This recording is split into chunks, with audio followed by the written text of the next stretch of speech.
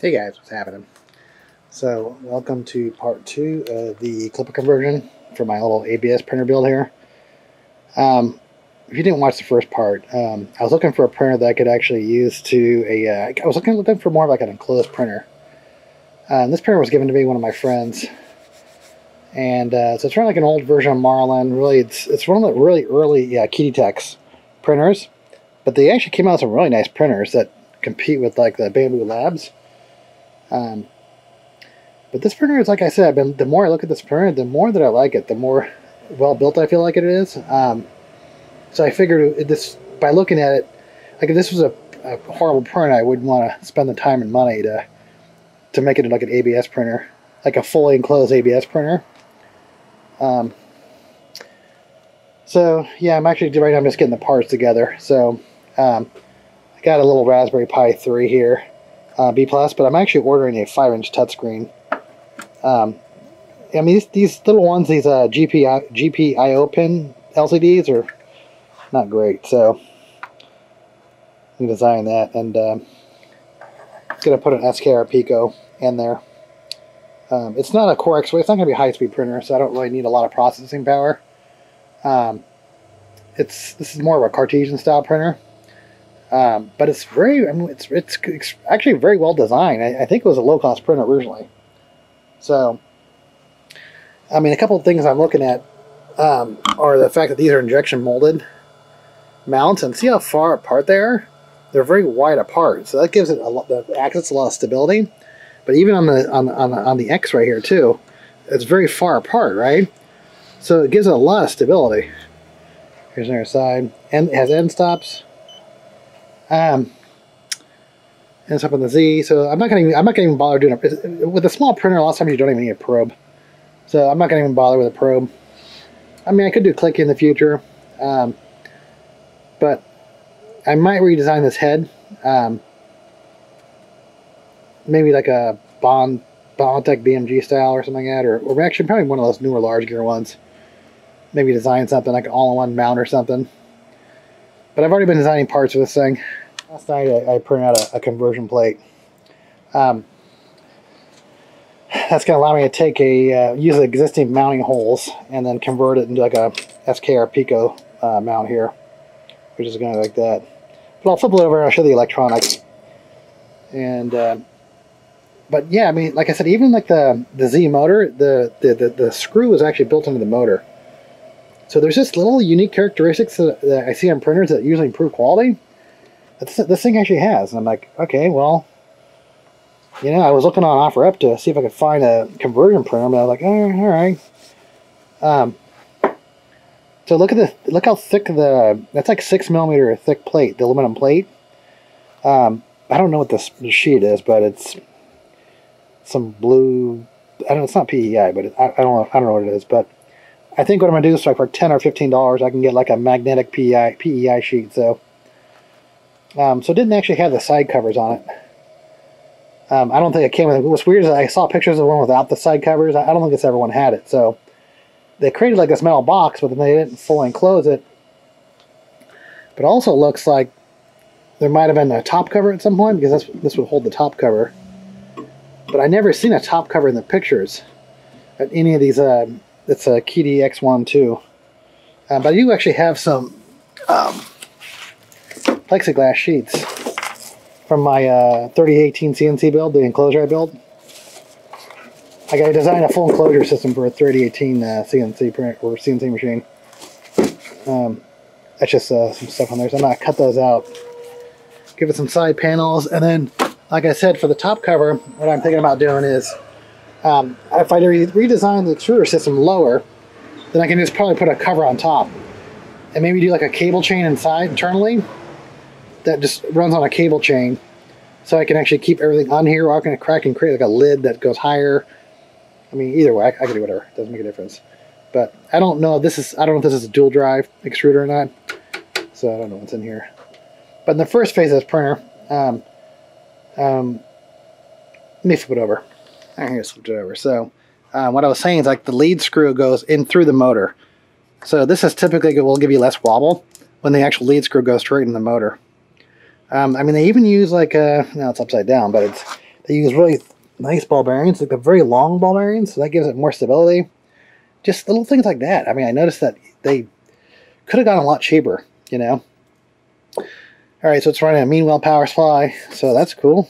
Now the main board, originally I was thinking maybe I could find the specs for this main board and convert this to Klipper, but then I was like, I already have extra boards because there's no, they don't even have an uncompiled version of Marlin, so it doesn't make sense. It would take me too long to go and try to figure all the pinouts of this thing and try to recreate it in Klipper. So really no point. So yeah, that also has this ribbon LCD, so it's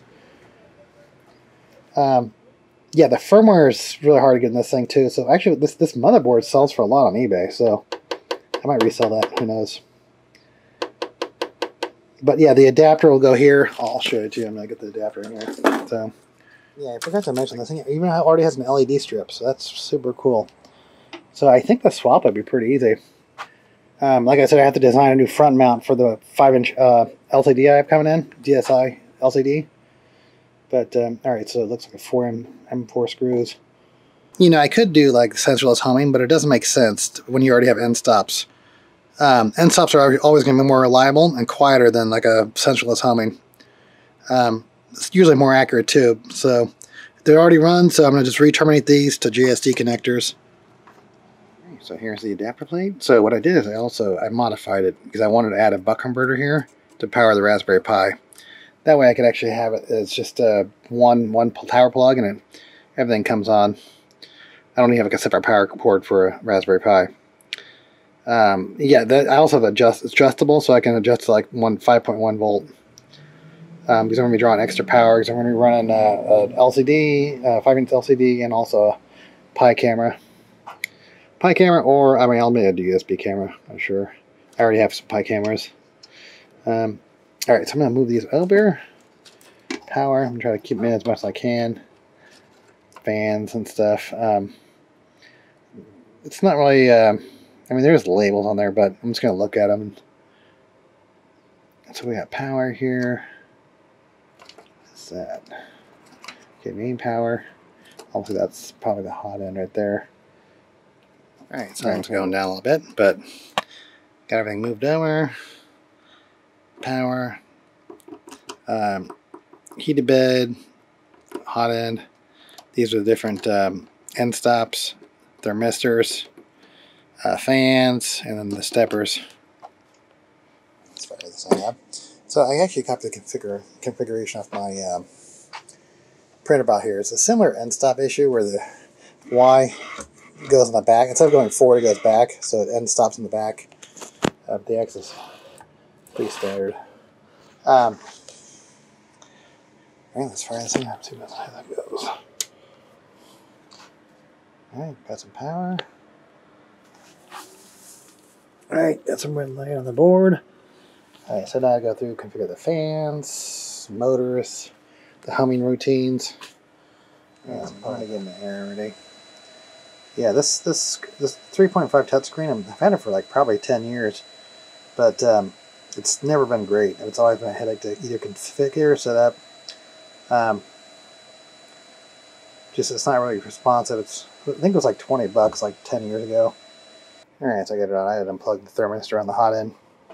I don't know what it actually is, what type of thermistor it is, but it looks like it's a standard V6. But alright, so today is a new day. So last night I got everything working, the motion going. I'll show you that, but got the heated bed working, but I'm having issues with the thermistor on the hot end here, so I need to figure. I'm gonna flip it over and do a resistance test and see what. So a typical at this normal temperature, I usually get a reading of about 80 to 90K for a 100K resistor, because it's around my area. It's around 25 degrees Celsius. All right, we'll flip it over.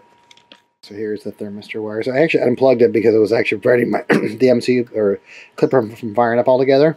So I should say the ambient temperature is about 25 degrees C typically here, which is around. I live at the beach, so it usually stays around 75.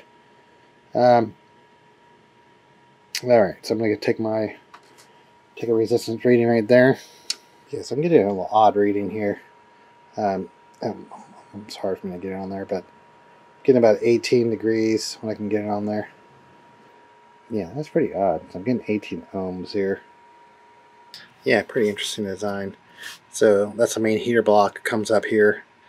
And then there's like a fan that comes up here. I mean, obviously this weight of this NEMA 17 is not doing you any favors here.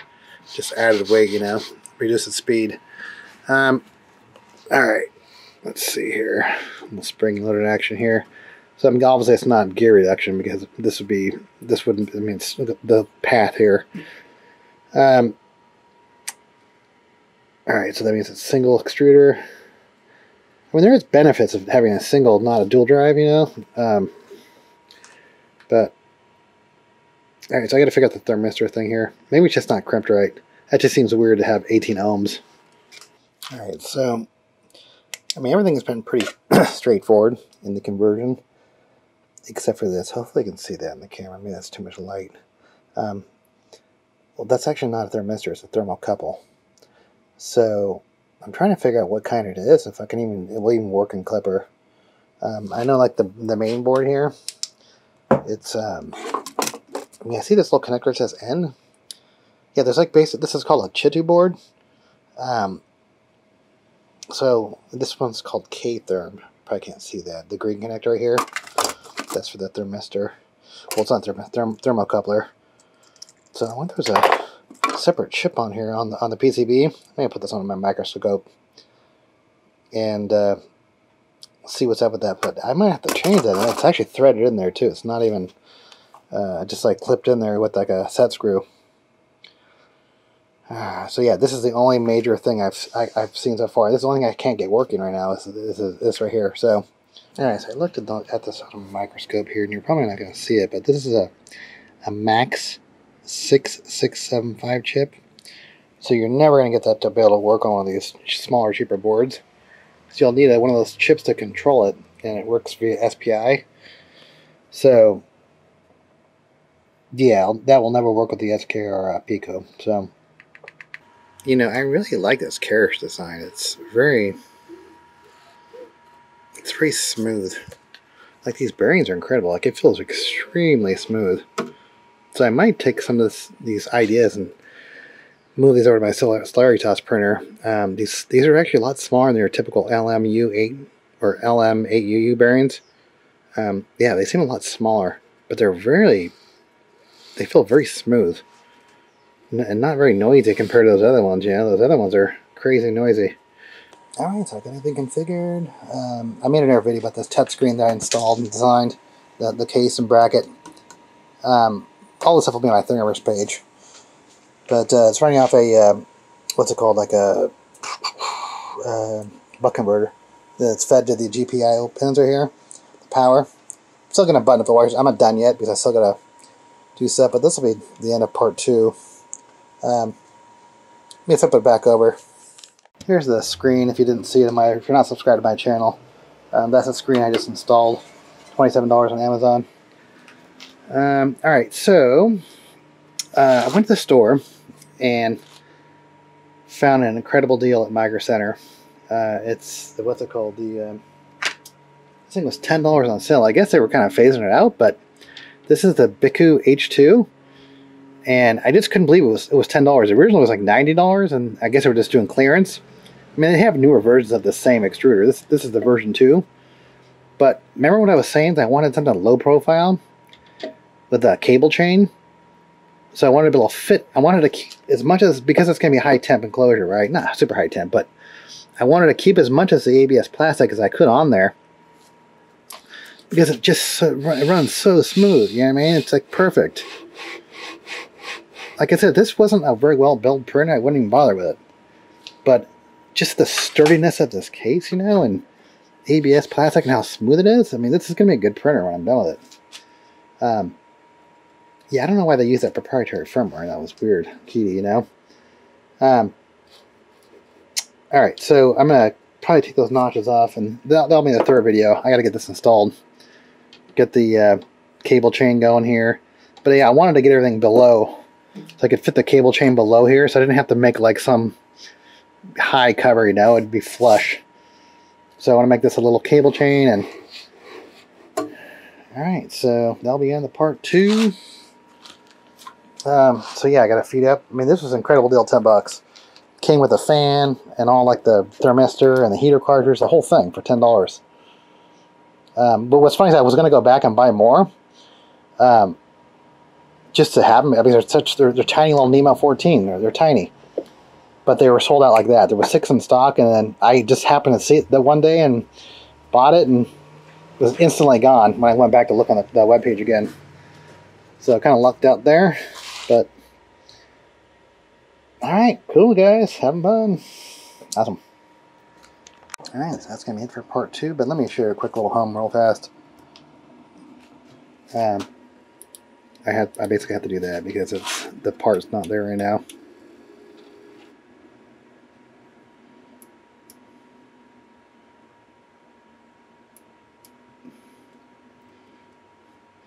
All right, this is gonna be a cool little printer. All right, awesome, having fun. All right, cool.